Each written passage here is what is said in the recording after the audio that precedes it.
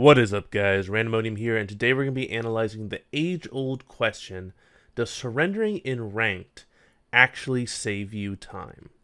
Nearly every time I see someone vote yes for a surrender in a ranked game, their explanation for their vote is, I don't want to waste my time. But they never bother to analyze whether surrendering actually saves them time in the long term from an LP gain perspective. Now at this point, some of you are probably saying, of course it saves me time, because it ends the game sooner and it lets me move on to my next game. But does it really? Out of all of those games that you surrender in, are all of them absolutely hopeless? Are you 100% guaranteed to lose in each and every one? Are you honestly saying that there is a 0% chance that the enemy team will throw? Obviously not. Throws happen all the time, especially in low elo where most players reside. So the question we have to ask ourselves is, how often do throws need to occur for it to actually be worth our time not to surrender? For the sake of not boring most of you to death, I'm going to gloss over a lot of the math, and I'm just going to explain my thought process and the results I've found. If you're interested in the math, I've put a link to a Google Sheet in the video description below that you can check out.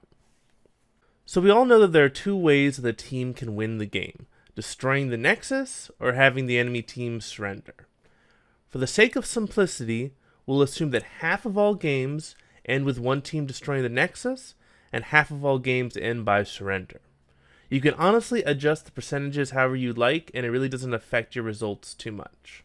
Furthermore, we're going to be using large sample sizes, so we'll assume that half of our wins come from destroying the Nexus, half of our wins come from the enemy team surrendering, half of our losses come from the enemy team destroying our Nexus, and half of our losses coming from our team surrendering. For example, if we're lucky enough to have a 60% win rate, this means that 30% of the games we win by destroying the Nexus, 30% of the games we win by the enemy team surrendering, 20% of the games we lose by the enemy team destroying our Nexus, and 20% of games we lose because our team surrenders.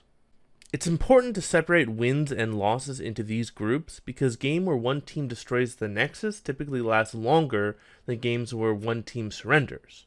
What we're especially interested in is that last group of games, the games where we lose because our team surrenders. These are the games that we want to try and win a small percentage of. So how do we win a game where we're at such a disadvantage that we're considering surrendering? The easiest way to have a chance to win those games is you need to stall out the game until the late game. In the late game, gold advantages mean much less because both teams are at full build or near full build. And because death timers are so long, this turns games effectively into coin tosses where whoever wins a team fight is much more likely to win the game regardless of gold disparity. We're going to assume that dragging out the game doubles the average surrender game length to 50 minutes. This of course raises our average game time and makes it so that the player winds up playing less games per unit time. However, because we're winning a small percentage of those games that we normally would surrender in, we will have a slightly higher win rate. Effectively, we're trading faster games for a better win rate. However, in order to figure out whether or not we're actually wasting our time, we need to calculate what percentage of those quote-unquote hopeless games we would need to win in order to cancel out not being able to play as many games per unit time. When you crunch the numbers, the results are actually very surprising. First off, if you have a win percentage less than 50%, it's pretty much always advantageous to not surrender, because getting your win rate closer to 50% is far better than just playing more games at a lower win rate.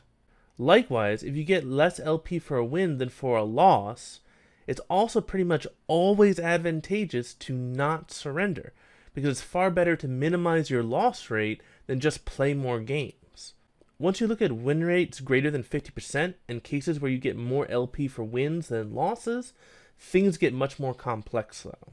The general rule is that the closer you are to a 50% win ratio and the closer your win LP is to your loss LP, the more advantageous it is for you to not surrender. For an average player with a 50% win rate who gains 2 more LP for a win than for a loss, he only needs to win 2% of games where his team wants to surrender in order to actually save time in the long run by not surrendering.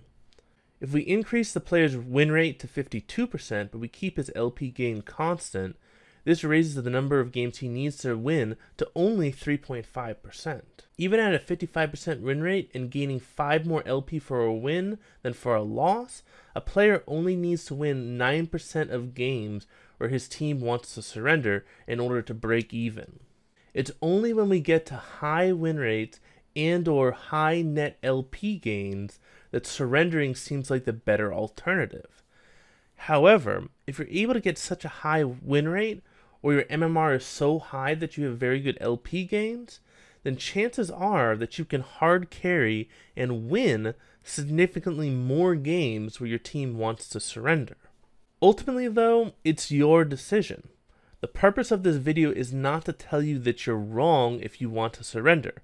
It's to give you all of the facts about surrendering so that you can make the most informed decision possible. If you honestly feel like there's a 0% chance for you to win the game, then maybe surrendering is the better choice. If you're extremely tilted and you're worried that you might carry that tilt into future games if you don't surrender, then surrendering might be the better choice. However, if your sole goal is maximizing your climbing efficiency, then surrendering is often not the logical solution, especially if you're in lower elo. In low elo, throws are very commonplace, so achieving the necessary break-even points is much easier. It's only when you get to very high elo that throws become much less common and it becomes much more advantageous to surrender.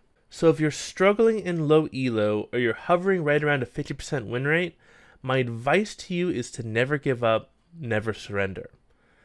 Not only does playing the game out actually allow you to climb faster due to having a higher win rate, but it teaches you how to overcome adversity and how to come back when behind, which is an extremely useful skill to learn when climbing the ladder. I hope you all enjoyed this video. If you did, please give it a thumbs up. If you're interested in the math I used to make this video, I've left a link in the video description below. If you've made it this far in the video and you haven't subscribed yet, please hit that subscribe button to stay up to date with all my future videos. I hope you have a fantastic day. This is Randomonium, signing off.